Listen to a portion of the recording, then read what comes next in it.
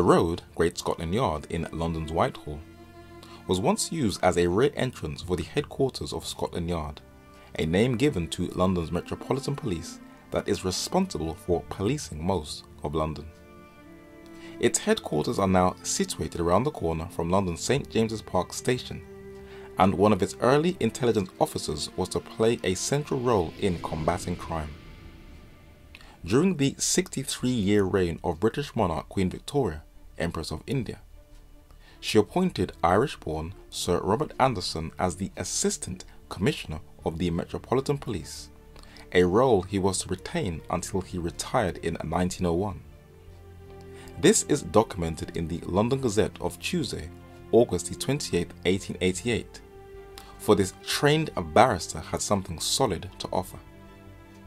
He is buried in London's Kensal Green Cemetery on Harrow Road, virtually unknown to the modern world. But he wasn't only defending Her Majesty's kingdom, but another kingdom, a spiritual one whose principles first start within the heart. Around the corner from New Scotland Yard is a road named Dean Farrar Street. It was named after Frederick William Farrar, a cleric of the Church of England who was the Dean of Canterbury and the Canon of Westminster Abbey.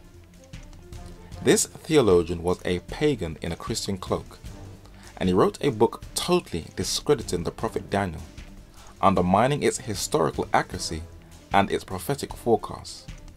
But God always has his men in every age to defend his truths, and Sir Robert Anderson wrote that the Daniel controversy has hitherto been regarded as the special reserve of the philologist.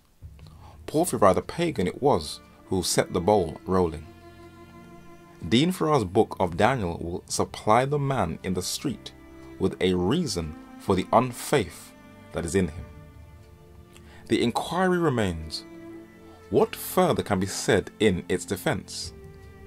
First comes the mention of Daniel 3 times repeated in the prophecies of Ezekiel, chapter 14 verses 14 and 20, and chapter 28 and verse 3. It was Sir Isaac Newton's opinion that to reject Daniel's prophecies would be to undermine the Christian religion. St. Paul's predictions of the Antichrist point back to the visions of Daniel, and with those visions, the visions of St. John, the Daniel of the New Testament, are so inseparably interwoven that if the former be attributed to imagination, the latter must be attributed to a lunacy. The book of Daniel and the Apocalypse stand or fall together.